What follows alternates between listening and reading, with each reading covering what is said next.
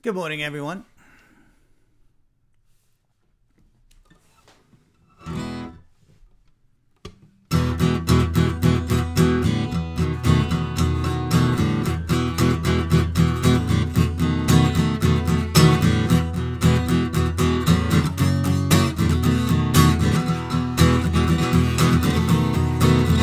Oh dear Lord, yes, you're one of a kind, and through your cross we leave our past behind.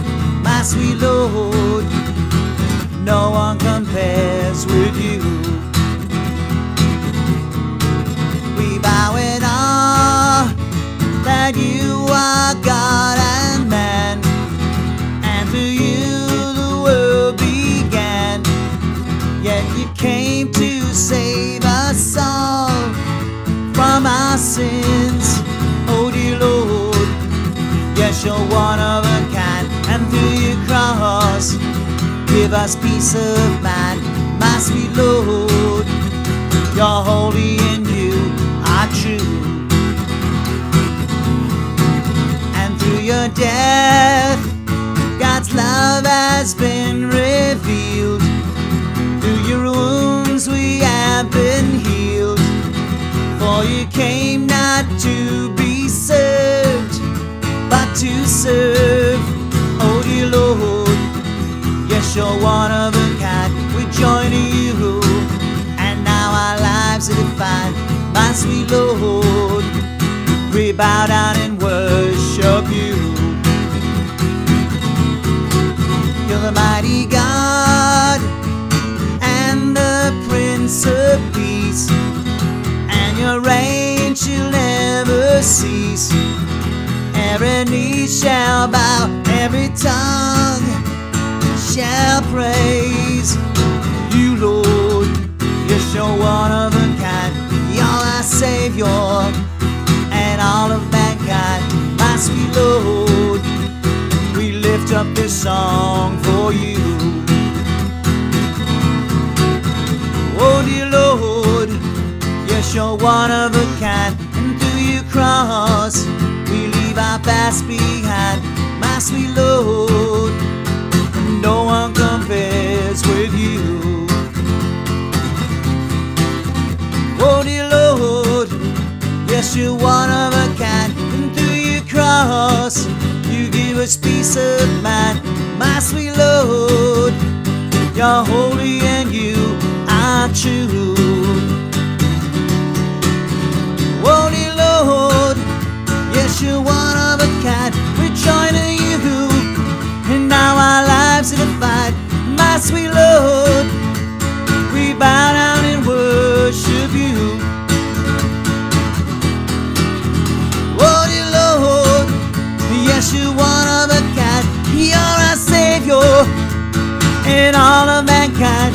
My sweet Lord, we lift up this song for you. Yes, we lift up this song for you. Yes, we lift up this song for you.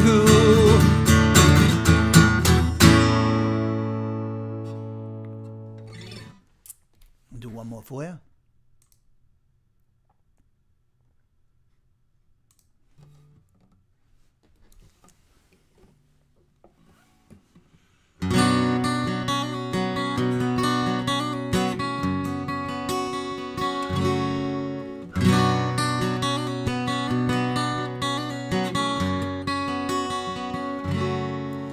If you're down and your heart is in despair, and it seems your life is always filled with care, there is hope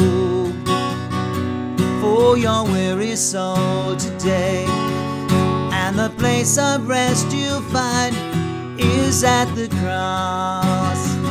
Look to the cross. Oh, when you're feeling low, look to the cross. Oh, that's the way to go. For the Father gave His Son to set us free. Yes, we'll find the love of God at Calvary. And if you're lost and you cannot find your way, and you struggle just to make it through your day, there is hope and this peace of mind for you. And the place of peace you find is at the cross. Look to the cross. Oh, when you're feeling low, look to the cross. Oh, that's the place to go. For the Father gave His Son to set us free. Yes, we'll find the love of God at Calvary. Oh, there's no one He can love. Yes, He'll love you as you are. So surrender at the cross and worship your King. And look to the cross. Oh, when you're feeling low, look to the cross. Oh, that's the place to go.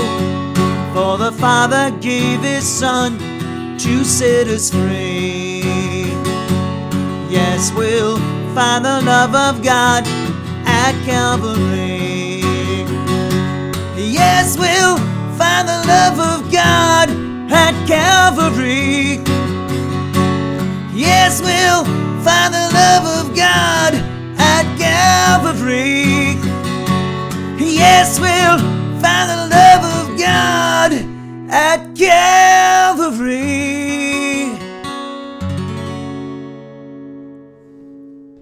I'll hang up the guitar, be right back.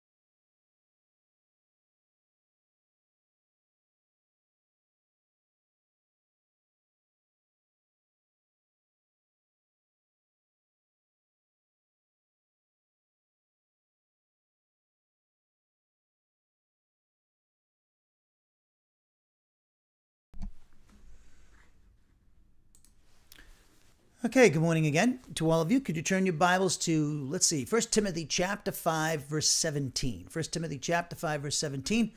And we're continuing our series on the doctrine of pastor teacher.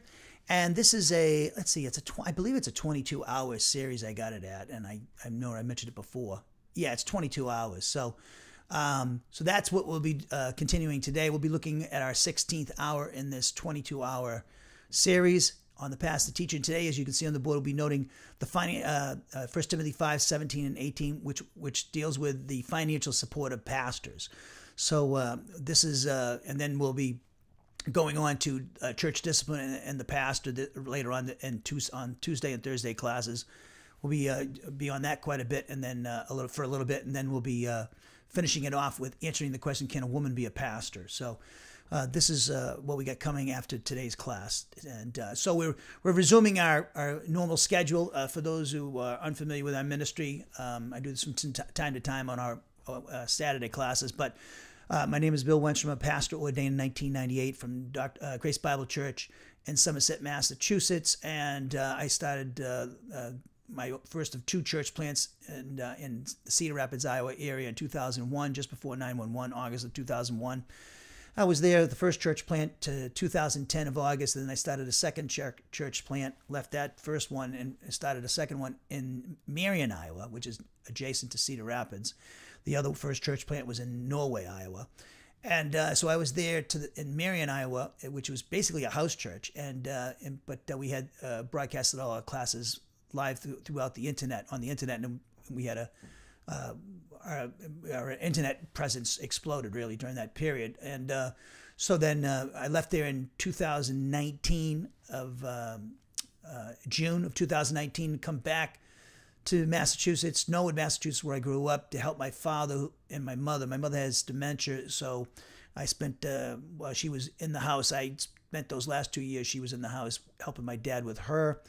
And she's now in a nursing home. And so about a year after I had left, she went into the nursing home. During that whole time, I was broadcasting live with Wenstrom Bible Ministries. I didn't have a congregation in front of me, but I was invited to speak on a couple of churches during that period of time.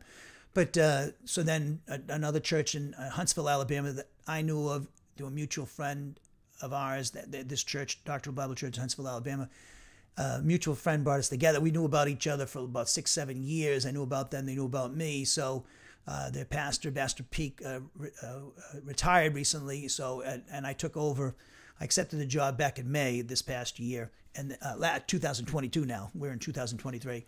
And then I came down here and started and just before 4th of July, I moved in here in Huntsville, Alabama, about a half mile from the church. So I teach 3 times a week with Wenstrom Bible Ministries and twice a week for Doctrinal Bible Church. As you can see on the board, I teach on Saturday, Tuesday, and Thursday mornings at 11 a.m. Central Standard Time. Huntsville, Alabama is on Central Time. And so that's what I do for Wenstrom Bible Ministries. And then also Doctrinal Bible Church. I teach on at 6:30 p.m. Central Standard Time at Doctrinal Bible Church. And they're located at 1215 Russell Street Northeast in Huntsville, Alabama. 1215 Russell Street Northeast in Huntsville, Alabama. So if you're ever in the area, come on down. And my house is, I have a cottage, and so I broadcast here at Wenstrom Bible Ministries in this office I have. And then, on Wednesday evenings at 6:30 p.m., I teach at Doctrinal Bible Church, and also Sunday mornings at 9:30. I teach at 9:30. Hold on one sec. I just want to change something here on my screen here before I go any further. Okay. All right, good. Because I can see I'm looking over here a lot of times because I'm looking I changed things up, so I'm just looking at before the Christmas break, so I just making sure my sound's going. Anyways, so which it is. So on Sunday mornings at 9:30 a.m., I teach at Doctrinal Bible Church, and so I do 2 sessions, and we have a break in between. So 2 about an hour-long sessions on Sunday. So we start at 9:30. We sing a hymn at the beginning of both sessions, and then I do Bert Peak, who's the head deacon there.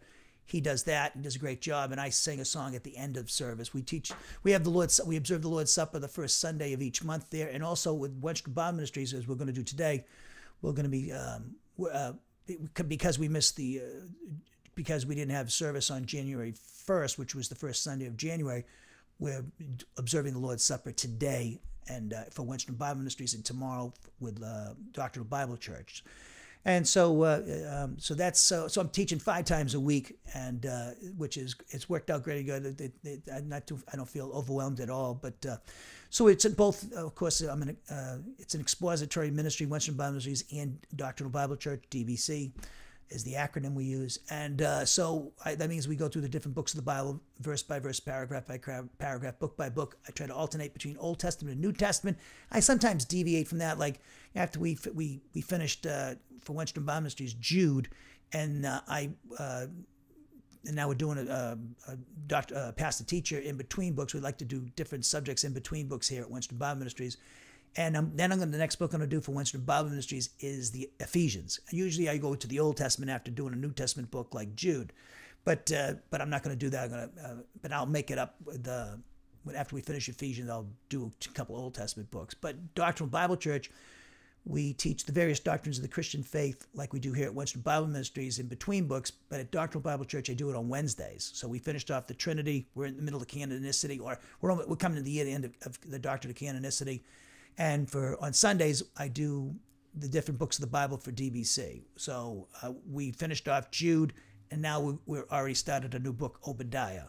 So we'll be beginning the verse-by-verse study of that book starting tomorrow at Doctrine Bible Church. So that's kind of, and all of our classes are recorded video and audio for Wenstrom Bible Ministries. Only the audio is recorded for Doctrine Bible Church. And our website is www.wenstrom.org. We also have a Faith Life Sermons website, which you can access through the homepage of Wenstrom Bible Ministries. There's a link there. Also, we have podcasts on Amazon Music, Spotify, Amazon Music, and iTunes. Just search for us under Wenstrom Bible Ministries. The links, you can. There's a link to those different podcasts. For instance, the recordings for DBC, I put on our Faith Life Sermons website, the audio there, and also you'll see it says Huntsville, Doctrinal Bible Church, Huntsville, Alabama. Those are the classes that I'm doing at DBC. And also the podcasts are like that too. So if you're searching for me, you'll see that with the podcasts. Just so you understand where the Doctrinal Bible Church recordings are going. So we have yet to do, we haven't done video yet. So keep that in prayer. We basically go by the, if God doesn't raise somebody up to do the, these certain things, like they don't have a website, they have a domain there, but we kind of, like I've always adhered to, is God will raise up the people if He wants somebody to do the website and somebody to do the video, or whatever. So we'll keep that in prayer, and and I have. Oh, let's see. So all the MP3, MP4 recordings up to 2019, June of 2019, were on our Wenstrom.org site. From that, starting in August 2019, all our MP3, MP4 recordings, MP3, MP4, are up on our Faith Life Sermons website, which again you can access. There's a link on our homepage at Wenstrom Bible Ministries to that site, or just Google me. And also, we have over 1,700 written articles in PDF format on the Wenstrom.org site. Everything I've ever published written is there. Over 700 articles on our Academia EDU website, which is doing very, very well. So Google me, you'll see that particular website. I'll probably put a link up to that site one of these days. And what else? I write my own Christian music. Several people at Doctrinal Bible Church have asked me how many songs I've written. I have no idea. I've started writing songs as soon as I started playing guitar at 16. And the Christian stuff I started writing when I was in my around 24, 23. And so I don't know, definitely well over 300 songs. If you put everything I've ever done, it's probably over 500 songs. I got a lot of stuff recorded. Stuff I've lost, they're gone. I don't have the recordings anymore. Somebody else has my recordings, I think, on some of these things. So I don't know. It's definitely everything I've ever written, probably over 500 songs with myself or collaborating with other people. So anyways, so you can see we have a YouTube page, and just Google me and you'll see the little logo for logo for YouTube at the bottom of our Wenstrom.org page. You just Google me, you'll see Bill Wenstrom, and we have playlists for everything we've done since 2011, since we've been on YouTube. And also, I record all my music on playlists there as well. And also on the Wenstrom.org site, there's the video and the audio, and I think the lyrics of the songs I've written over the years. So I like to do a collection of 14 songs when I write a new batch of songs. So I've just started a new collection of songs with a song I wrote in dedication to my brother Kenny, who passed away back in November. So that was the first of several songs I'm going to start doing. I'll do another collection of 14 songs and record and put them on YouTube and also our Wenstrom.org page. So, let's see, anything else? If you'd like to support Wenstrom Bible Ministries, you can go through the website with PayPal, or some people send us checks. The mailing address for Wenstrom Bible Ministries, as you can see on the board, is 603 O'Shaughnessy Avenue, Northeast, Huntsville, Alabama. 35801 is the zip code. O'Shaughnessy is spelled OSHAUGHNESSY, Avenue, Northeast. O'Shaughnessy, there's no apostrophe between the O and the S, and no capital S, so it'll still get there even if you do it like you write it like an Irish guy's last name would be. I don't know where they get this guy, the street they named it after. And also, you rate that check out to Wenstrom Bible Ministries. It's tax deductible. And again, good to have you all with us. And we had a little Christmas break as we usually do. And so we're resuming our classes, and I'm looking forward to finishing off this series on Past the Teacher and then doing Ephesians here with Wenstrom Bible Ministries. So let's, we're going to be observing the Lord's Supper. So after the lesson today, we'll be observing the communion elements. So if you have bread and juice in front of you, that'd be great. And then we'll observe the communion elements after this lesson, and then close with that, and then we'll finish off with a closing prayer, and we'll be all set. So let's take a moment of silent prayer, as is our custom. We take a moment of silent prayer to examine ourselves and determine if we're in fellowship with God, because any mental, verbal, or overt act of sin that we knowingly commit will cause us to lose fellowship with the Father, Son, and the Holy Spirit. But according to 1 John 1:9, if we confess our sins to the Father, He, God the Father, is faithful and just to forgive us our sins. In other words, He purifies us from each and every wrongdoing. We maintain that fellowship by obeying the Spirit who speaks to us through the Scriptures which He's inspired. And that's when we're obeying the commands of Ephesians 5:18 to be filled with the Spirit, and Colossians 3:16 to let the word of Christ richly dwell in our souls. So if there's anything that's bothering you, disturbing, and distracting to you, do it. 1 Peter 5:7 says, cast all your anxieties upon the Lord because He cares for you. So with that in mind, with our heads bowed and our eyes closed, let us pray.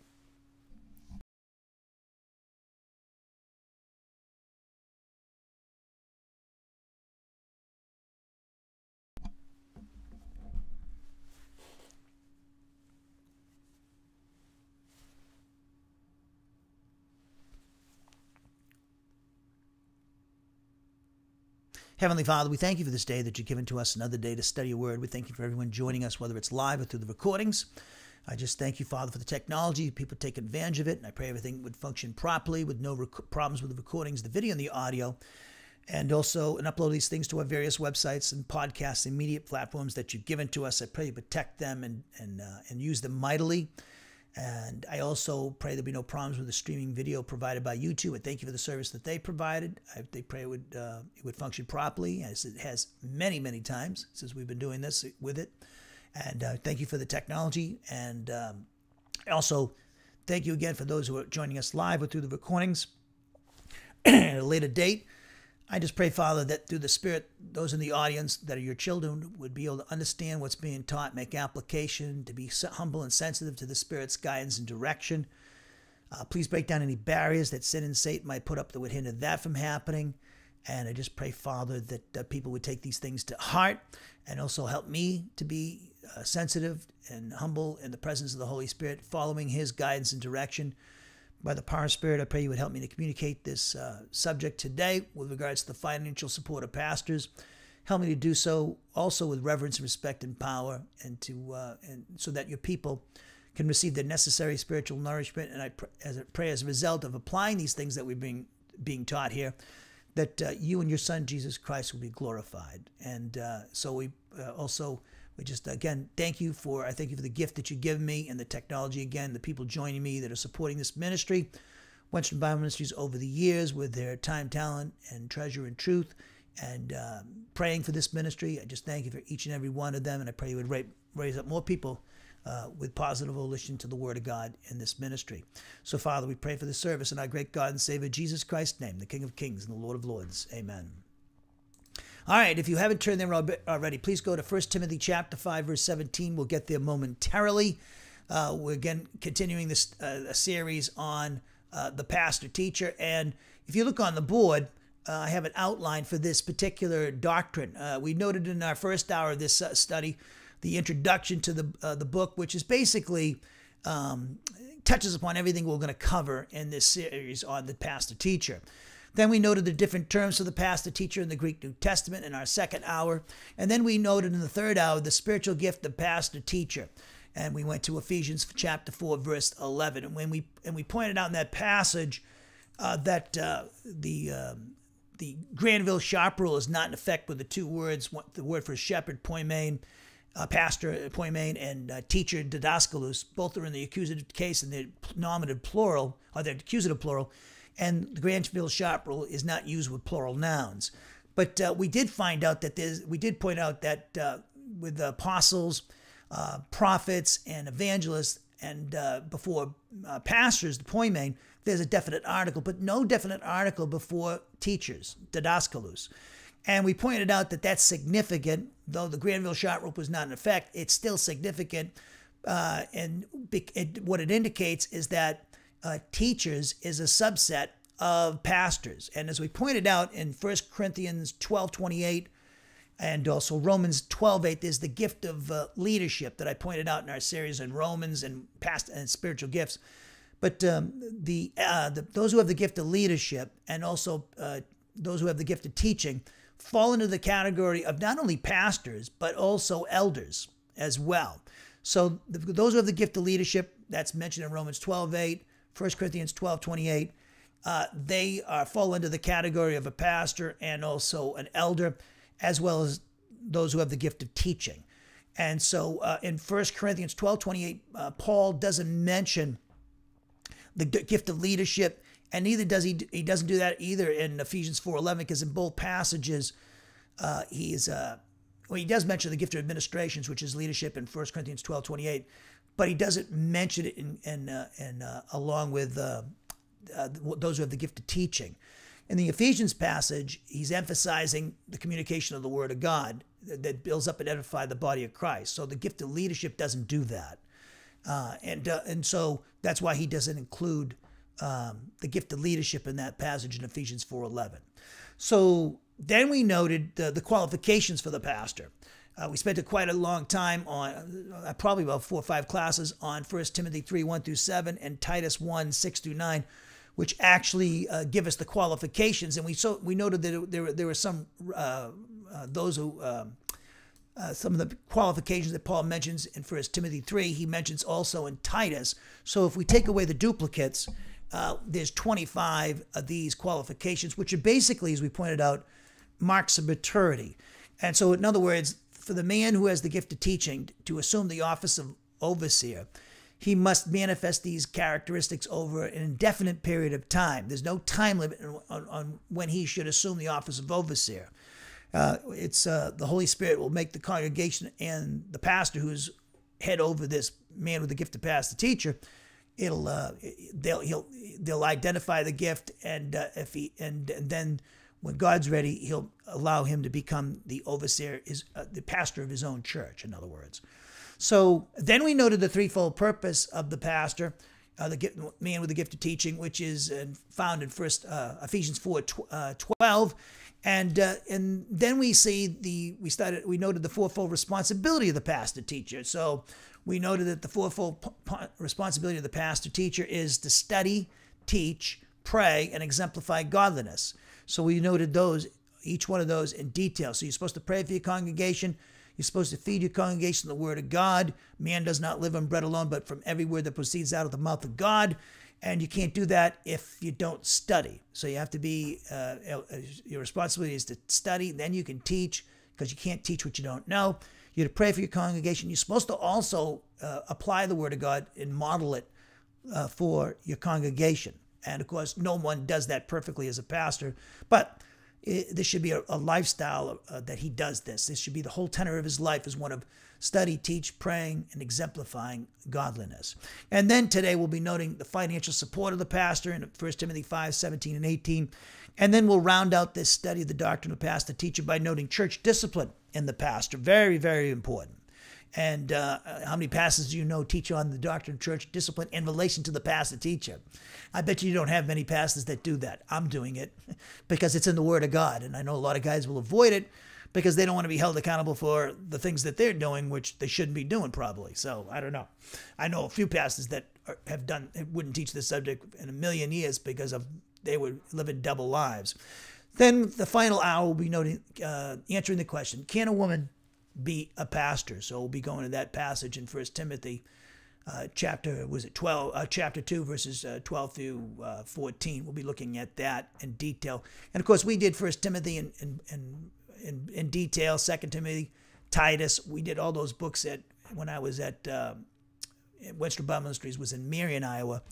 And I taught each of those books, the pastoral epistles. So if you want to know those books in great detail, they're recorded and video and audio on our website at wenstrom.org, and also the exegesis and exposition of each of those books in exhaustive detail is found on that website as well, also on our Academia EDU website as well in PDF format. So that's what we're going to be doing today, and this is what we've done in the past. Now with this series of Past the Teacher, what we're going to do in the future, and of course, again, what we're going to do today.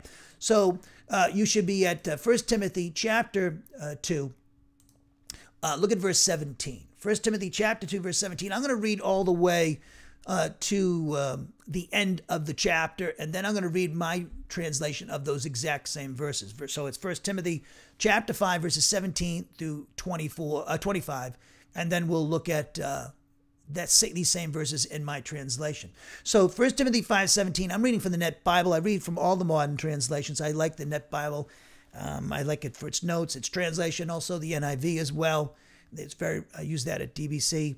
And ESV is great. There's a whole, Lexham Bible is great. There's a whole bunch of them, but I like them all. So 1 Timothy 5:17 says in the Net Bible, elders who provide effective leadership, and those who are, again, elders are those who have the gift of leadership, mentioned in Romans 12:8, 1 Corinthians 12:28, and also those who have the gift of teaching. So elders who provide effective leadership must be counted worthy of double honor. As we'll see, that's related to the remuneration of the elders, especially those who work hard in speaking and teaching. And that would be what we're talking about, the gift I have. So the gift of teaching, he says, especially them, because they're the ones that provide the spiritual nourishment to the body of Christ, not the gift of leadership, not that exercise of that gift. And then Paul gives the reason for this. For the scripture says, do not muzzle an ox while it's treading out the grain. And then he says, quoting the Lord Jesus himself as well, he quoted the Old Testament, Deuteronomy 25:4, with that first quote, but in the second quote, he's actually quoting from Jesus, and a quote that's found in the Gospels, as we'll see. So it says, and then he says in verse 19, talking about church discipline in relation to the pastor and the elders and the gift of leadership and the gift of teaching, do not accept an accusation against an elder unless it can be confirmed by 2 or 3 witnesses. Those guilty of sin must be rebuked before all, as a warning to the rest. Before God and Christ Jesus and the elect angels, I solemnly charge you to carry out these commands without prejudice, Timothy, or favoritism of any kind. So you're not to treat the pastor any different than anybody else in the congregation. He's subject to church discipline just like anybody else. You don't play favorites. And then it says in verse 22, he says, do not lay hands on anyone hastily. That means don't ordain anybody before they're ready. And he tells you why. And he says, so do not lay your hands on anyone hastily and so identify with the sins of others or be complicit in their sins because you ordained them too soon. Keep yourself pure. Verse 23, stop drinking just water, but use a little wine for your digestion and your frequent illnesses. And that's addressed to Timothy. Timothy, of course, it's a parenthetical remark. Then he says the sins of some people, some pastors, he's saying, are obvious, going before them into judgment, but for others, they show up later. Similarly, good works are also obvious, and the ones that are not cannot remain hidden. And let me give you my translation now of those exact same verses. Those elders who are leading correctly must be considered worthy of double honor. We'll talk about what that means again today. Specifically, those who make it the habit of working hard with respect to the word, yes, teaching the word, because the scripture says you must absolutely never muzzle an ox while it does at any time tread out the grain. Also, the worker is as an eternal spiritual truth worthy, namely of his pay. Continue making it your habit of not receiving an accusation against any elder except, however, on the basis of 2 or 3 witnesses. Verse 20, you must continue to rebuke in the presence of everyone those who continue as a lifestyle sinning, in order that the rest will also be in a state of fear. I myself solemnly charge you in the presence of God the Father as well as Christ who is Jesus, and in addition the elect angels, that you carry out these things without prejudging. Continue making it your habit of doing absolutely nothing on the basis of partiality. You must continue to make it your habit of laying hands on no man hastily, thus not being complicit in others' sins. You must continue making it your habit of keeping yourself pure. Stop drinking water exclusively, but rather for your own benefit, begin to make use of a small quantity of wine and continue doing so because of your stomach as well as your frequent illnesses. And then in verses 24 and 25, he says the sins committed by some men, some pastors, are conspicuous, with the result that they, as an eternal spiritual truth, lead to discipline. However, indeed, for the detriment of some, They, as an eternal spiritual truth, show up later. Similarly, the excellent works produced by some men are conspicuous. Also, those which are otherwise will absolutely never, as a certainty, remain hidden. So, as we see, we're going to be looking at the financial support of pastors, and in particular verses 17 and 18 of 1 Timothy chapter 5. Now, what's interesting about 1 Timothy chapter 5, in this chapter, Paul addresses Timothy's proper conduct in relation to various groups in the Ephesian Christian community. In Ephesians chapter 5, verses 1 through 2, he instructs his young delegate, Timothy, as to how to conduct himself with regards to both older and younger men, and in addition, his proper conduct with respect to older and younger women. He then follows this up, Paul does, with instructions to Timothy as to the proper treatment of widows in the church in verses 3 through 16. And then in 1 Timothy 5, verses 17 through 25, Paul instructs Timothy as to the proper treatment of elders. And of course, elders, there are two groups under, two gifts under that, the term elders, and as well as pastors, the gift of leadership, as I pointed out, and the gift of teaching. Now, in 1 Timothy 5:17, as we just read in my translation and the Net Bible, Paul issues Timothy a command, and to the Ephesian Christian community ultimately. And so again, Paul in 1 Timothy 5:17, he issues a command to the Ephesian Christian community through his young delegate Timothy and fellow pastor for that matter. In this verse, as we read, he commands that the elders who lead correctly are worthy of double honor, especially those who work hard at teaching. So as it says in my translation of 1 Timothy 5:17, those elders who are leading correctly must be considered worthy of double honor, and that's talking about remuneration for their services, specifically those who make it their habit of working hard with respect to the word, yes, teaching the word. So working hard with regards to the word of God, I've been talking about this a lot, and I've pointed out there are many pastors, and this is true throughout the church's history, but there are many guys who are pastor teachers that are not doing their job. They don't work hard at teaching the word of God. And to work hard at teaching the word of God, teaching on a Sunday for 20 minutes or 10 minutes is not working hard. I mean, how much preparation does that take? And if you're inundated with doing other things and can't do that, you're missing the whole point of God giving you your gift. If you have the gift of teaching, you need to teach as often as you can. In fact, there's no excuse now with the internet. You can teach as much as you want. You know, even if there's nobody directly in front of you, you can still broadcast and somebody's going to listen to you, especially in other parts of the world. I mean, if American Christians are very spoiled, and they have a great advantage over most people in the world today that are Christians, and in fact, over most Christians in the past, because of the technology and the great Bible programs, and we're benefiting from 2,000 years of great Christian scholarship. And a lot of Christians in America don't take advantage of that. And a lot of pastors are not teaching the Word of God, and they're not working hard at teaching the Word of God. And so the pastor is to study, teach, pray, exemplify godliness. If he's doing other things that are keeping him from doing those four things, he's not going to be able to be working hard. So if they're going to be working hard in the Word of God, you got to study, you got to know your subject, you got to teach these different books of the Bible, not just topical studies. I do topical studies between books at Wenstrom Bible Ministries and on Wednesday evenings at DBC. So I go through the various Christian doctrines, the Christian doctrines of the Christian faith, the Trinity, justification, sanctification, salvation, the rapture, the Day of the Lord series, prayer, forgiveness, you name it. I've done it. You can look it on the website, okay? And then I do these different books of the Bible. A lot of so-called doctrinal pastors out there who call themselves doctrinal, they're not even teaching these books. And many of these men were ordained by men who actually were faithful teaching these books. I've done Genesis, I've done Exodus, I've done Romans, over 500 hours in Romans, Colossians, 1st, 2nd Timothy, Titus, 1st, 2nd, and 3rd John. I've done the book of Daniel, I've done Zephaniah, Obadiah, Haggai, Habakkuk, Jonah. And so all these books are there. We're supposed to teach those books.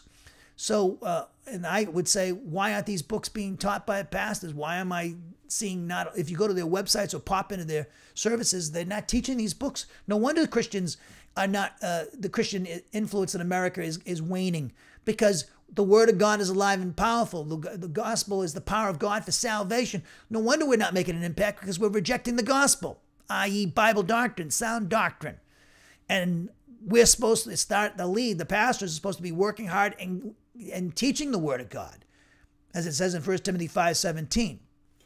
So in 1 Timothy 5:17, as you can see on the board, the word elders is presbyteros in the Greek, and it refers here to those who hold the office of overseer, which could only be held by those men with the spiritual gift to pastor, teacher, and also those with a gift of leadership.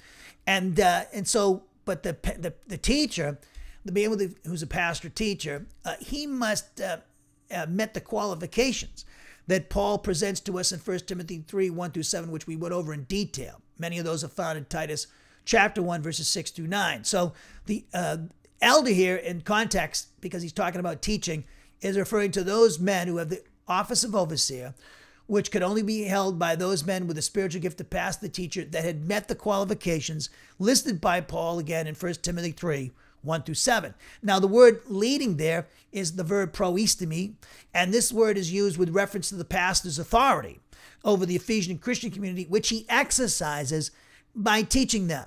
And so if the minute the pastor stops teaching the word of God, he's outside of his authority. He's not. The Holy Spirit's not going to bless his work. Your authority is from the word of God. So your policies, everything that your ministry does must be based upon, supported by the teaching of the word of God.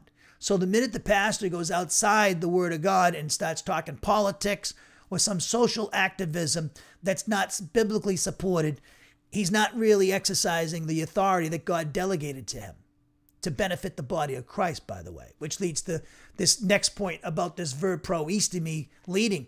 This word conveys a leadership style that's characterized by loving care.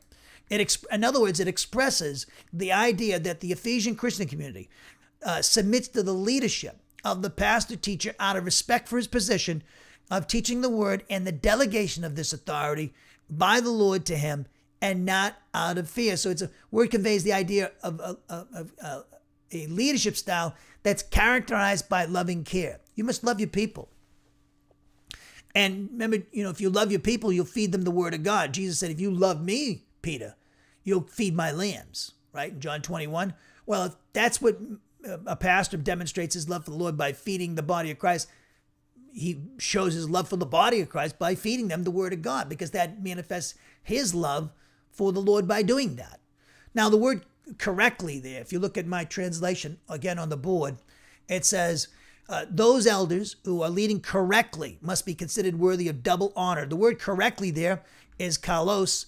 In the Greek, it conveys the idea that the overseer or pastor teacher is governing the household of God according to the standards of God's word, and specifically with regards to teaching the word of God to the household of God and operating in God's love by the power of the Spirit. And when Paul says that the elder must, in my translation again, those elders who are leading correctly must be considered worthy of double honor. That phrase, must be considered worthy of double honor, that expresses a general precept that the Ephesian Christian community must consider worthy of double honor those pastors who work hard at teaching the word of God. The fact that Paul addresses this issue of remuneration of elders implies that there was a problem in the Christian community in Ephesus with regards to their attitudes towards pastor teachers. Undoubtedly, this was, for those who studied the 1 Timothy with me, this was the direct result of the apostasy of many pastors in Ephesus, whom Paul discusses in 1 Timothy chapter 1, which we're going to discuss, Alexander and Hymenaeus, in 1 Timothy chapter 1, with regards to the subject of church discipline and the pastor. So Paul and the church at Ephesus disciplined these two men who were teaching the resurrection and the timing of the resurrection in error, which is quite interesting.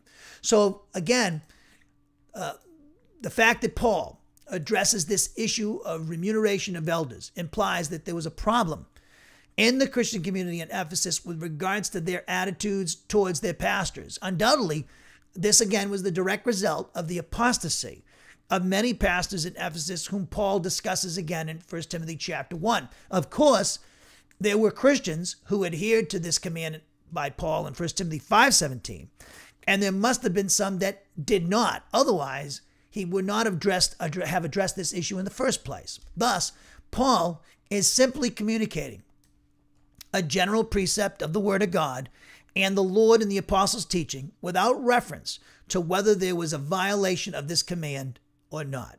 Now, the word for honor there in 1 Timothy 5:17 is the noun time in the Greek. It means not only to honor in the sense of respect and valuing the role of the elders in teaching the Ephesian congregation the Word of God, but also it denotes remuneration for fulfilling this function on behalf of the body of Christ. So, in other words, the Ephesian church is not only to show respect for those elders who worked hard at teaching them the Word of God, but also it was to provide for them financially. In other words, this demonstrates how much they value what these elders did for them and their families. So, in other words, you show your respect for your pastor by supporting him financially, whatever the Lord's leading you to do. It does say in Galatians 6:6 that those who are taught the Word of God share all good things with those who teach him. And there are many, also I have to say this with the advent of the internet, and there are many people who benefit from the teaching of men that is provided on their websites for free without any charge. And I'm one of those individuals. And these people are benefiting from it and not reciprocating and helping the ministry financially. Even though you're benefiting from the man's teaching, they're not supporting it financially and not giving anything. And I've over the years noticed this, that a small, tiny, of all the people, and I see all the hits and all the, we're in, like Academia EDU, I'm like, we're in the top 1%. We got over 2,500 followers and almost 1 million views since 2017, since I've been on there. But only a few have showed any reciprocation. And in Wenstrom Bible Ministries, it's even worse. And the small, tiny group is supporting the ministry financially. That's not right. Like I've said this before, if you were a plumber and you did work for somebody, do you expect to get paid? I mean, my job, my financial well-being is tied to the body of Christ and whether they're going to reciprocate or not. And a lot of people don't want you to talk about teaching, talk about the money, but Jesus talked about money more than any other subject, people. That's right. I got the numbers to show you in the Gospels. Because that's what he did. He talked about money and our attitude toward it. And so he even talked about it in relation to those who taught the Word of God in the church. He does that in Luke 10, Matthew 10, and he talks about it in Luke 10, I think, as well. And so, which we'll touch upon at the end here. But, I'm trying to tell you, my job as a pastor, to tell you your responsibility as a Christian. Okay, you might not like me talking about money. I don't really particularly like talking about money. I've got to the point in my life I don't really care. But I'm telling you, my job is to teach you the Word of God, and the Word of God teaches the church about what their attitude toward money should be and their responsibilities to it. Paul says in 1 Corinthians 9, those who taught the Word of God, Galatians 6:6, those who taught the Word of God, share all good things with those who teach them. 1 Corinthians 9 talks about those who proclaim the gospel should get their living from the gospel. And a lot of churches treat their pastors terribly and show their disrespect for them. Even though these guys are pumping out the Word of God, they're not getting supported by their own congregations. And the congregations are not really going to get much rewards at the banquet. They're going to be considered bad stewards of the finances God gave them when they don't support their pastors. It's especially pastors who've got families and they're really struggling. And, a lot of guys go bivocational and get a second job. And you have to do that. A lot of these guys have to do that. I mean, I've been fortunate where I was about to do something like that and a bunch of money would come in. So I would ask deliberately, God, should I get a second job? And money would come in. And, I remember when I moved to Massachusetts, and it was really kind of hairy because I didn't have a congregation in front of me. And I remember it was around a couple of weeks before Christmas, I was praying, God, you want me to get, and I really had a second job. I was taking care of my father and my mother. My mother has dementia. I was the one making the calls to her, Jerry Sykes or the doctors and everything. It's a full-time job. It feels what parent has dementia. And so as far as I was concerned, and then I was trying to keep Wenstrom Bible Ministries going after moving from Iowa to Massachusetts. And I'm living with my parents So it was pretty tough. And so a couple of weeks before Christmas, I was praying, if you want me to get a second job, open up the doors for me to get a second job. In fact, I even put my resume out to the post office to get a job at the post office. And I was like, I don't care. I was like, at this point, I was fed up with it. And I was like, so Lord, if you want me to get a second job and do bivocational, I'll have no problem. And that week, I get a call, and somebody had put me in their will, which they promised they would. I didn't realize they had passed away because I moved to Massachusetts, and they left a bunch of money for Wenstrom Ministries. They put me in their will, and then it was like $5,000, and then that same week I had 3 different people give me $1,000, and one wrote me a letter saying the Holy Spirit was really convicting them to send me something. And I was like, that's just right on the heels of asking God, should I go bivocational? So what would you do? Don't go bivocational. God was like saying, I already gave you a second job helping your dad with your mom. So it worked out. So, but part of being a pastor you're going to have is the angelic conflict. So he's going to put pressure on you financially. Satan will. And God will permit it. Because what Satan means for evil, God means for good, right? So it's actually for my benefit that I've gone through trials and tribulations financially because of being mistreated by members of the body of Christ financially, quite frankly. And they know, a lot of these people know about that. And there are a lot of guys like me, they have it even a lot worse than I've ever had. So you take care of your past, especially those who work hard preaching and teaching the Word of God and pumping the Word of God out, giving you the Word of God. You should support them financially. And even if you have your first job, if you're following guys, listening to guys, benefiting guys, teaching like mine on the internet, your pastor comes first and then me, okay?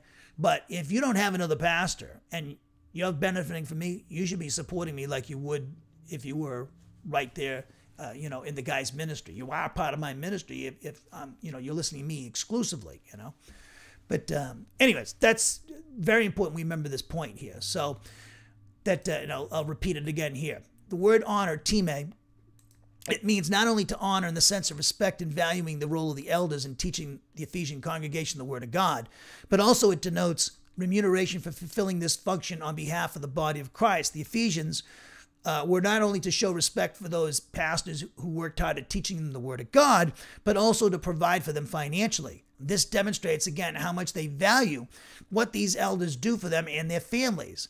And that the idea contains the sense of remuneration is clearly indicated by the quotations that Paul uses in 1 Timothy 5:18. They define for us, the quotations in verse 18, what Paul means by honor and worthy of double honor. So in 1 Timothy 5:18, Paul quotes from Deuteronomy 25:4, first of all, which says, you shall not muzzle the ox while he's threshing. This is followed by a quote from the Lord Jesus Christ himself, that the laborer is worthy of his wages. And this statement from our Lord is recorded in Matthew 10:10 and Luke 10:7. And the word for double there, duplus, it speaks of both respect and remuneration, with the former expressed by the latter. So, in other words, a Christian demonstrates respect for the pastor who works hard teaching them the Word of God by reciprocating and paying him for his services. By doing so, he also demonstrates how much he values this work on his behalf by the pastor. Thus, the idea of providing generously for the pastor who works hard teaching the Word of God is not contained in this expression, which is supported by the quotations from the law and the Lord. And both do not refer to generous compensation for teaching the gospel, but rather that one should be compensated for doing so. So Paul, in 1 Timothy 5:18, cites 2 passages of Scripture to support his command in 1 Timothy 5:17. Again, the first is from the Old Testament, specifically from the Mosaic Law, namely Deuteronomy 25:4, as I pointed out to you. And the second is from the New Testament, specifically, as I also pointed out to you, Luke 10:7, and it's also found in Matthew 10:10. And the second quotation that Paul uses as support for his command in 1 Timothy 5:17, again, is found in Luke 10:7 and Matthew 10:10. That's a typo there. So 1 Timothy 5:18 in my translation goes as follows. It says, actually, I'll read the 2 verses together. It is silly not to read them both together. But if you look at 1 Timothy 5:17 and 18 from my translation on the board, it goes, those elders who are leading correctly must be considered worthy of double honor, specifically those who make it their habit of working hard with respect to the word. Yes, teaching the word of God. Because, verse 18, the scripture says, now the Old Testament first, Deuteronomy 25:4, you must absolutely never muzzle an ox while it does at any time tread out the grain. Also, quoting Matthew 10:10 and Luke 10:7 and the Lord Jesus Christ, the worker is as an eternal spiritual truth, it's a spiritual axiom, worthy, namely, of his pay. So, verse 18 presents the basis for Paul's command in 1 Timothy 5:17, which indicates that Paul is basing his command in 1 Timothy 5:17 on the teaching of the Word of God. The first piece of scripture that Paul uses to support his command is in verse 17, as again Deuteronomy 25:4, and the second is from the Lord, which is recorded in Luke 10:7 and Matthew 10:10, as we pointed out. And the former, the Old Testament passage in Deuteronomy 25:4, teaches that one must not muzzle an ox while it's threshing out the grain, and the latter, again, is that a laborer is worthy of his wages. So therefore, Paul in 1 Timothy 5:18 presents two reasons why elders who work hard teaching the word of God must be considered by the congregation as worthy of double honor, i.e., respect, which is demonstrated by remuneration for their services. So in Deuteronomy 25:4, it says you must absolutely never muzzle an ox while it does at any time tread out the grain. That's my translation. Originally, this command in Deuteronomy 25:4 was given out of concern for oxen, obviously, and which were employed by the citizens of Israel. Now, the ox was driven over a threshing floor, and by doing so, would be able to separate the grain from the stalk and chaff with its hooves, and the animal was allowed to eat some of the grain. Now, if the farmer gains from the work of the ox, he should allow the animal to sustain itself. Now, in 1 Timothy 5:18, and also 1 Corinthians 9:1-14, Paul uses this command in Deuteronomy 25:4 to teach that if the animal is allowed to sustain himself by the work it provides for the farmer, should not the pastor teacher sustain himself by the work they perform for their congregations? Again, and 1 Timothy 5:18 and 1 Corinthians 9:1-14, where this command that Paul lists in Deuteronomy 25:4, he uses this command in that passage in Deuteronomy.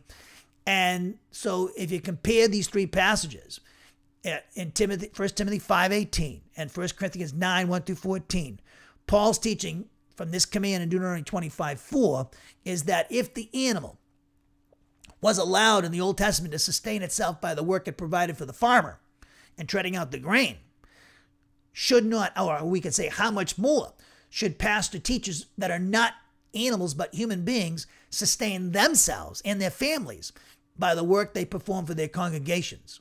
So I'll say this, I know a pastor, and this congregation is going to lose their pastor if they don't wake up. I know the congregation, and they have the money to support this man and his wife, and they're not doing their job. And a lot of them are talking about their retirement and all that stuff, and what they're going to do. And they got a lot of them. I know the homes that many of them have, and the nice homes, and yet this guy, they're not paying him enough, and he's, a lot of times he doesn't even take a paycheck, and so there's another congregation I know down south that would be interested in him. So the church, this guy's pastor over, they better wake up because they're going to lose him. Somebody's going to pick him up and really show they really appreciate somebody like him, where I don't think this guy's congregation is appreciating him and the work that he does. And he's expository type teacher. He's a great pastor, but his congregation is not supporting him the way they should. And there are other congregations out there to kill for someone like him, that is dedicated in teaching the Word of God 3 times a week as he does, and he's been doing it for years. So they better wake up because they're going to lose him. And the Lord, he's gonna. I know this pastor. I said, just keep doing what you're doing. The Lord will take care of you, and he knows that. And but his congregation needs to wake up, because they need to start supporting the guy And they shouldn't be. There's no reason why they should be behind financially as they are, because I know what they got over. They got over there. They're not a bunch of poor people from Ghana, So, but they're all, and a lot of them are just, spend money. I mean, they spend money on silly things. Many of these people. I've said this over the past. I know guys. They got a lot of money. They have like 3 Harleys. You know how much a Harley costs? And they got 3 Harleys. How many Harleys do you need? And yet their pastor is driving in a car that's got bald tires, and he can't afford to get new tires because he doesn't make enough money to buy. I mean, and yet the guy teaches 5 times a week. It's like, I've seen that. People living in mansions, literally mansions, that I've had in my congregation, and they're cheap son of a guns. They'll spend all kinds of money on themselves and build this enormous, ridiculous mansion that it's just them and their wife and a puppy, a dog, and you got to be kidding me. And yet you can't, and yet as a pastor, I didn't even make enough money to pay Iowa State taxes. I was so poor. I was at poverty level there, and I taught 5 times a week. And on Sunday nights, I would do a lesson for the class, for the kids. Unbelievable, teenagers. It was like, and not mention I was doing the music too. But that's, some people, they're cheap son of a guns. That's no way, they're cheap. And that's not good for them, because God took care of me, and it built up my character to go through something like that. And I'm glad I went through something like that, because it builds your character. It learns you. It makes you focus on the Lord, and you have to learn to focus on the Lord. Otherwise, you're going to get bitter, and you're going to leave. A lot of guys leave the ministry. They're leaving the ministry in droves. And one of the reasons they're leaving is because they can't support themselves financially. I would say go bivocational, but some of these guys got families. They got young kids. They got to put them through school. They got to put their kids through college too. And everybody thinks that, somebody else will take care of the guy. Well, you're going to lose a guy like that. And a lot of ministries are losing good men because they're not supporting their men. And that's not all the reasons why they're leaving. Some of the reasons are the pastors themselves not living the spiritual life the way they should, not praying and not doing their jobs, and, or misconduct, of some sort. So Paul, the Apostle Paul, he also quotes from this passage in Deuteronomy 25:4 about the ox, and 1 Corinthians 9:1-14. Paul teaches the Corinthian church in this passage that they're to support pastor teachers financially by employing the figure of a fortiori and applying the reasoning from this command in the Mosaic Law concerning provision for oxen to the pastor teachers who taught them the Word of God. If God is concerned about oxen, then the argument of a fortiori, the greater to the lesser, teaches how much more is God concerned about those men who serve the church, his church, by teaching them the Word of God. So Paul brings out the ethical implications of Deuteronomy 25:4 for the Corinthians. If God wants oxen to partake of grain that they thresh, how much more should pastor teachers benefit materially and financially from those they serve by teaching them the Word of God? So this quotation is an emphatic prohibition, and it refers to fastening a strap or metal piece over the mouth of an animal to keep it from eating the grain that was being threshed. The muzzle was forbidden because it was cruel and inhumane to walk an ox over the grain all day and never allow him to satisfy his own hunger. So Paul, in 1 Corinthians 9:1-14, applies this word, this particular muzzling the ox, to those who work hard teaching the Word of God. He teaches that just as God forbids the Israelites from muzzling their oxen when the animal was threshing out the grain, so the Christian community should not do the same by not paying their pastors for their services of teaching them the Word of God. As it was cruel to muzzle the ox, it was equally cruel for the Christian community to not provide for their pastors, teachers, financial and material needs. Look at 1 Corinthians. This will be our last passage. Look at 1 Corinthians 9:1.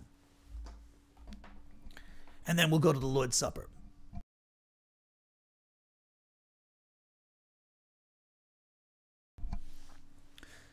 So it says in 1 Corinthians 9:1, I'm reading from the Net Bible, Paul says, "Am I not free? Am I not an apostle? Have I not seen Jesus our Lord? Are you not my work in the Lord?" He's defending his apostleship, which was attacked by the Corinthian Christian community. They're attacking his authority. "If I am not an apostle to others, at least I am to you. For you are the confirming sign of my apostleship in the Lord." He evangelized them. "This is my defense to those who examine me. Do we not have the right to financial support?" Rhetorical question. Yes. Do we not have the right to the company of a believing wife? Yes. Like the other apostles and the Lord's brothers and Cephas. That's Peter. Or do not only Barnabas and I lack the right not to work? Whoever serves in the army at his own expense? No one does. Their country supports them. Who plants a vineyard and does not eat its fruit? Who tends a flock and does not consume its milk? Am I saying these things only on the basis of common sense, or does not the law, the Mosaic law, say this as well? Then he quotes Deuteronomy 25:4 as he does in 1 Timothy 5:18. For it is written in the law of Moses, do not muzzle an ox while it is treading out the grain. God is not concerned here about oxen, is he? Or is he not only speaking for our benefit, the communicators of the word of God? It was for us, he says. It was written for us because the one plowing and threshing ought to work in hope of enjoying the harvest. If we sowed spiritual blessings among you, teaching the word of God, is it too much to reap material things from you? No, it's not asking too much. If others receive this right from you, are we not more deserving? Because he led them to the Lord. He discipled them. But we have not made use of this right. Instead, we endure everything so that we may not be a hindrance to the gospel of Christ, meaning he didn't make money at issue in this instance. Now, he's the church planter.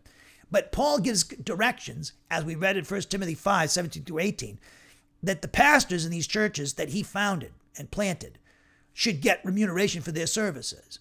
He didn't take that right, though, Paul, because he was a church planter. And he didn't take that right of getting money from the people he evangelized because he didn't want anybody saying that he did it for the money. He was trying to basically not have anything, like he says, hinder the gospel. So he didn't take it, even though he had the right to take remuneration and offering from the Corinthians. He didn't, because he didn't want that to hinder people hearing the gospel taught to them, so they would get saved. But he did give directions to the pastors and the churches that they should get remuneration, though he didn't take that right. He did accept money from the Philippians. We can see that from Philippians, the book of Philippians, but he didn't do that from the Corinthians. He didn't want anybody money to hinder the communication of the gospel. That's the main reason why I don't charge for any of my teaching.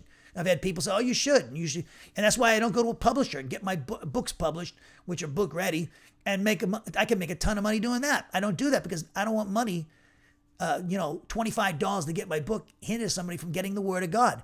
The great thing about the internet, I can put it out there and don't have to charge anybody for anything. And so therefore, money is not you can never say that money was an obstacle in Bill Wenstrom's ministry. And there's other guys like me, Jim Ricard, Bob Thiem was like that. A lot of people were like that that are out there that were disciples of his. They don't charge for their teaching. And but that doesn't mean, I know we have a right to make a living from the gospel, but I don't see in the Bible where it says that the apostles and Jesus and the prophets of Israel said $9.95 for my teaching and in a book form. They didn't do that, did they? So I don't see I have any right to put a price on anything. To me, that's like peddling the word of God. And a lot of people would disagree with me, but did Jesus and the apostles charge for their teaching? Show me that. So when you charge for a book, you're charging for the word of God. It's wrong. But I know people have been doing it since the publishing houses and the printing press, but that doesn't mean they're right. For way before the printing press, pastors never charged for their teaching unless they were in apostasy. I'm not saying you're in apostasy because you sold your book, but think about it. Just think about what I'm saying. So then it says in verse 13, don't you know that those who serve in the temple eat food from the temple, and those who serve at the altar receive a part of the offerings? In the same way, the Lord commanded those who proclaim the gospel to receive their living by the gospel. There you go. So, as we finish off this lesson, if you look on the board and finish off this lesson, we see that not only does 1 Timothy 5:17-18 teach that the Christian community is to support financially those pastors who are teaching them the word of God, and 1 Corinthians 9:1-14, but the rest of the New Testament does as well. It says in Galatians 6:6, the one who is taught the word is to share all good things with those who teach him. And in Matthew 10:1-10, and Luke 10:1-7, when he sent the apostles out to proclaim the gospel throughout Israel, he said that they should get remuneration for their services. We'll look at this last passage and close. and go to the Lord's Supper. Look at Luke 10:1.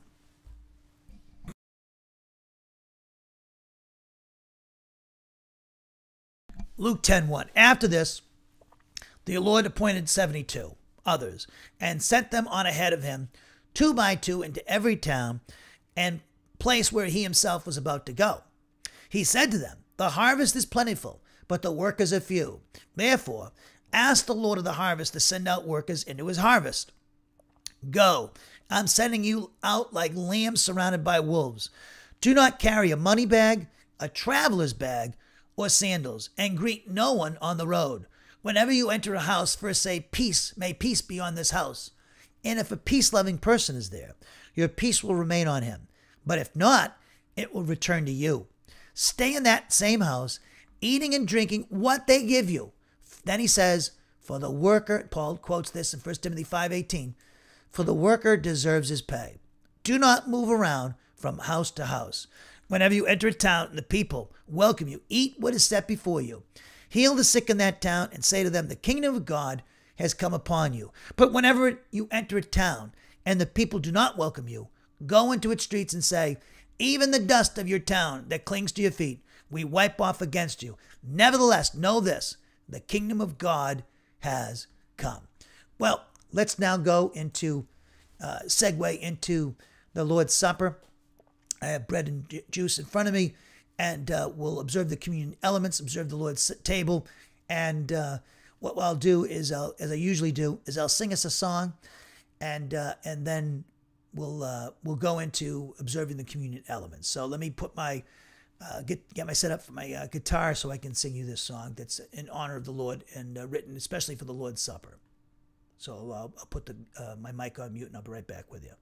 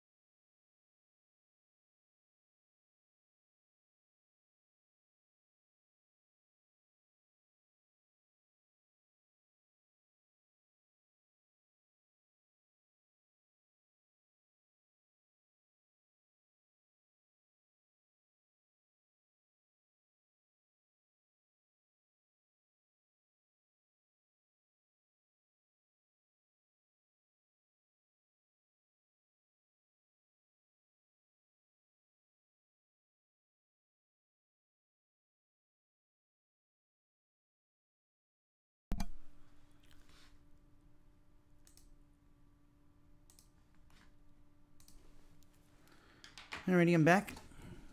It's called A Love Song to My Savior.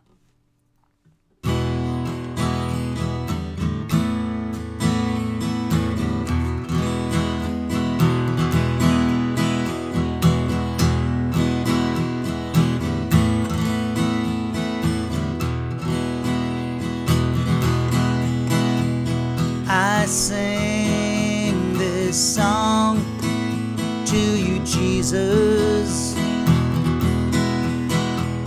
the one who I adore. I lift my voice to the heavens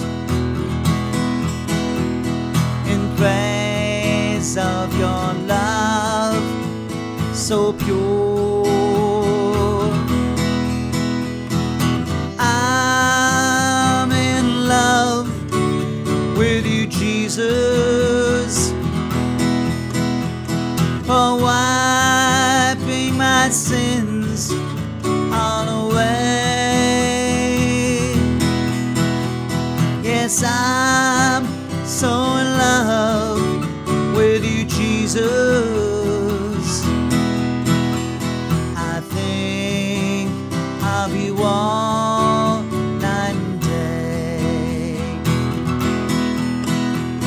Yes, I'm in love with you, Jesus. Your cross has won my heart.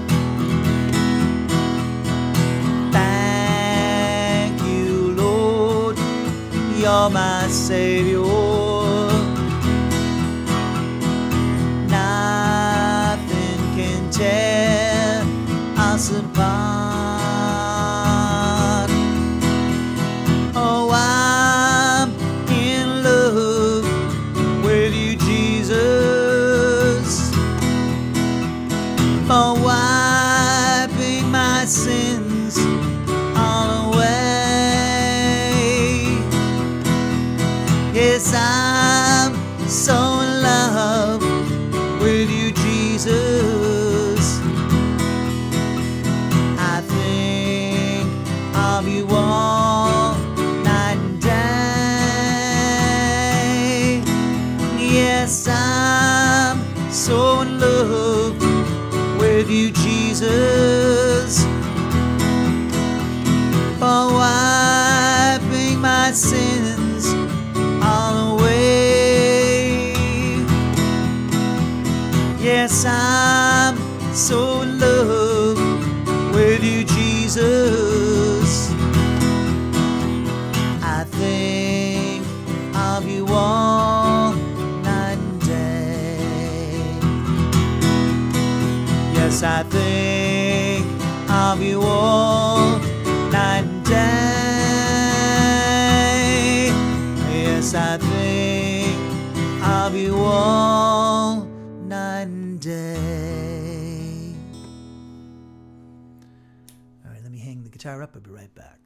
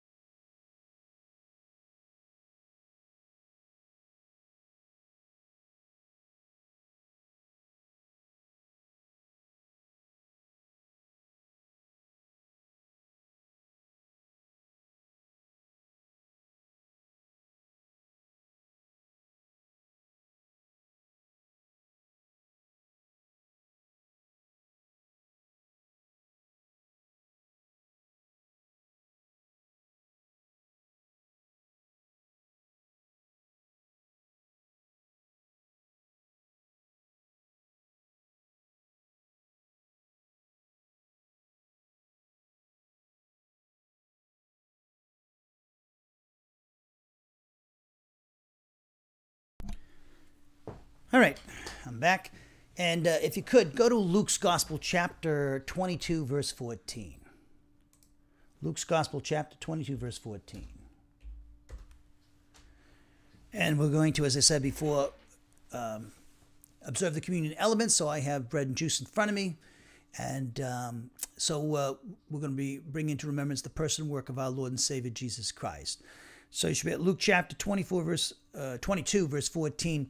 And when we come into the communion service and we observe the Lord's table, the bread and the juice represent Jesus Christ, his person and his finished work on the cross. The bread speaks of his impeccable person as the God-man, and the cup, it speaks of his experiencing the wrath of God on the cross for every member of the human race. When he was abandoned by the Father and he cried out, my God, why have you forsaken me?" He was suffering the wrath of God there by being abandoned by the Father, losing fellowship with his Father those last 3 hours on the cross, and also through the scourgings. He had two: the crucifixion and the physical torture, the verbal abuse he took at the cross, the physical torture he received. That's all part of him experiencing the wrath of God as a sinless person, the God-man, on our behalf, so that we wouldn't suffer the wrath of God forever in the lake of fire. So he was abandoned and will never be abandoned, because the Father already abandoned his Son for us. And when we trust in Jesus as our Savior, we're appropriating the work that Christ did on the cross and reconciling us to a holy God. So Jesus is the God-man. The bread speaks of his impeccable person. He's without sin. There's no possibility for him ever sinning. Just because he's a human being, that doesn't mean now he had the potential of sin. People are misunderstanding that. He's God in the flesh. The temptations that Christ underwent with the devil was to demonstrate that he was who he was, as claimed to be the Son of God. And the devil tempted him because he could. He was allowed to. But also the temptation merely demonstrated that he was who he claimed to be. So in other words, there was no chance of, just because the devil was allowed by God to tempt Jesus, doesn't mean that Jesus could have sinned. Again, Satan was allowed to do that, so he took the opportunity. But Satan knew he was God. Now, can God sin? Just because God the Son became a human being, that didn't mean now he had the potential to sin. Because if he did, then the hypostatic union is a little messed up there. He's no longer God anymore. You can tempt God to sin, but that doesn't mean he's going to sin. So it's like, can a tugboat attack a battleship? Yeah, but can it win? No. So, it's just common sense. Jesus is God. So the nature of the temptations is what people misunderstand. The temptations were definitely to show that Jesus was the promised Messiah. Remember, the Jews were looking for signs that Jesus was, that person is a Messiah. So Jesus provided those signs. And one of those things he did was that he never sinned. That in itself should tell you something. They should have recognized him as the Messiah because he never sinned. And of course, they didn't know their Bibles the way they should, because then they thought that he was breaking the law by healing on the Sabbath when he's the Lord of the Sabbath. So when we look at the cup and the bread speaks of his impeccable person. Jesus' undiminished deity and true sinless humanity in one person forever. Just because he was a human being, that didn't mean he acquired the potential to sin. Because if he did, then the hypostatic union has been disrupted. The hypostatic union means the divine nature of Christ, which he had before he became a human being. He's eternal Son of God, right? Equal to the Father, Son, equal to the Son and the Father and the Spirit, has the same attributes as them. He's an eternal person. He's always existed. He pre-existed before becoming a human being. Before Abraham was, I am, right? So just because he became a human being, that doesn't mean now he had the potential to sin because he became a human being. And don't tell me that Satan needed to have the potential for Jesus to sin to have a fair trial. That's ridiculous. If God executed Satan's sentence to go to the lake of fire, Matthew 25:41, and did it immediately, he would have been just to do that. God was giving Satan grace by giving him an appeal trial, which is human history. So, Jesus, when he suffered the wrath of God on the cross, which I described to you, when he was abandoned by the Father, the Trinity was not disrupted, and nor was the hypostatic union. It was the fellowship between the Father and the Spirit. Now, he offered himself up to the eternal Spirit, Hebrews 9:14. So when he suffered the wrath of God in our place, he did that so we wouldn't suffer the wrath of God in the lake of fire forever. So those sinners who believe in Jesus as their Savior, they appropriate that deliverance from the wrath of God. Also deliverance from sin and Satan, physical and spiritual death, personal sins, condemnation from the law, enslavement to sin and Satan and his cosmic system. And not to mention the eternal condemnation we're delivered from. So we're bringing into remembrance what he did for us. So Christ redeemed us out of the slave market of sin, and he reconciled us sinners to a holy God, and he propitiated the Father's holiness, which demanded that sin and sinners be judged. So in a way, our point of contact with God is his justice and righteousness because of the doctrine of justification. At the moment a sinner trusts in Jesus as Savior, the Father imputes his Son's righteousness, credits his Son's righteousness to the sinner who's trusted in his Son, and he sees that righteousness and declares us justified. That's the whole point of Romans 1, 2, 3, 4, and 5. And so the justice and righteousness of God declare us justified. So there's our point of contact with God. And then as a result, we benefit from the love of God that's been poured out on us as a result of our justification through faith in Jesus. So we're bringing into remembrance this great act of love of our Lord, bringing into remembrance what he did for us in his person and work. So if you look on the board, it says in Luke 22:14, now when the hour came, Jesus took his place at the table, and the apostles joined him. And he said to them, I have earnestly desired to eat this Passover with you before I suffer. For I tell you, I will not eat it again until it is fulfilled in the kingdom of God. Then he took a cup, and after giving thanks, he said, take this and divide it among yourselves. For I tell you that from now on, I will not drink of the fruit of the vine until the kingdom of God comes. Then he says in verse 19, then he took bread, and after giving thanks, he broke it and said, and gave it to them, saying, this is my body, not his literal body. This is not transubstantiation, which is erroneously taught by the Catholic Church. He's using figurative language. Eat my body, drink my blood. John 6, what is this? It's John chapter 6. He's clearly talking in figurative terms, and they thought he was talking about cannibalism. And the passage makes clear that he's talking about faith in him. So he says, this is my body. This represents my body, he says, which is given for you. Do this in remembrance of me. It's a command. So let us partake of the bread in remembrance of our Lord's perfect, impeccable person.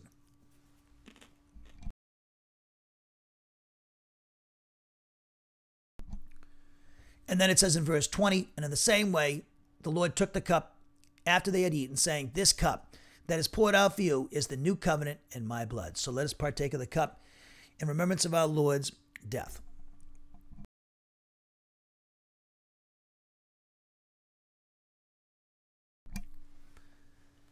Heavenly Father, we thank you for this time to study your word. We thank you, Father, for this great sacrifice that your Son performed for us at Calvary 2,000 years ago, the sacrifice you made in sacrificing your Son, making him experience your wrath on the cross so that we would experience the wrath of God forever in the lake of fire. I thank you so much, Father, for that. I pray that this, bring in remembrance the personal work of your Son and this great act of love would motivate us to greater obedience in your word in the body of Christ, and taking serious our relationship with you, always keeping short accounts with you by confessing our sins and making obedience to your word a priority and in our lives. And thank you for those who are.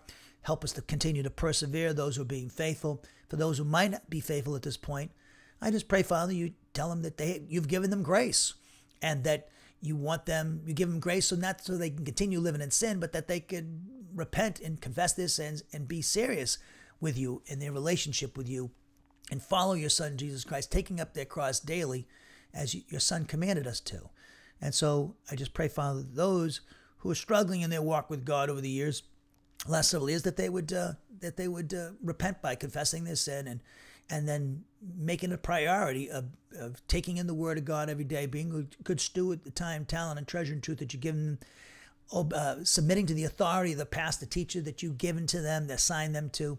So I just pray, Father, for this series also, and today's lesson on the pastor teacher and financial support of him. I pray it would be a great blessing to the body of Christ now, through this lesson, this live broadcast, and also through the recordings at a later date. So I pray for this service in our Lord and Savior Jesus Christ's name, the King of Kings and the Lord of Lords. Amen.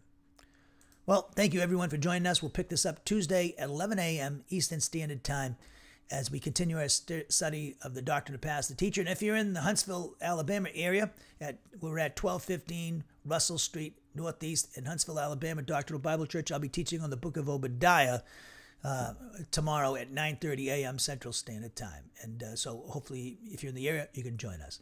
So let's close. Thank you. I've already closed in prayer, so we'll see you Tuesday. See you.